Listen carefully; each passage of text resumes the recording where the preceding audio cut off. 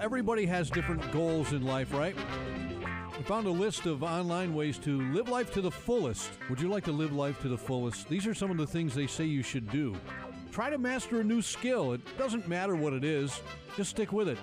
And you'll feel like a more interesting person who, well, didn't just sit around wasting time. Get together with friends as much as possible and do whatever you can to make new friends so you're not just hanging out with the same people all the time.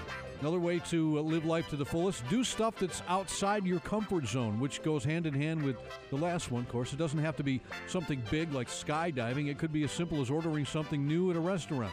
Stop doing the same thing every weekend. Try to expand the list of stuff you do on a regular basis so you don't get into a rut. And when you're on your deathbed, you won't regret missing a football game or two. And finally, the number one thing they say that you should do to live life to the fullest, be bold and take risks. If you've always made that safe choice, you end up limiting yourself. And that applies to everything from taking a new job to asking someone on a date. So live life to the fullest, my friend.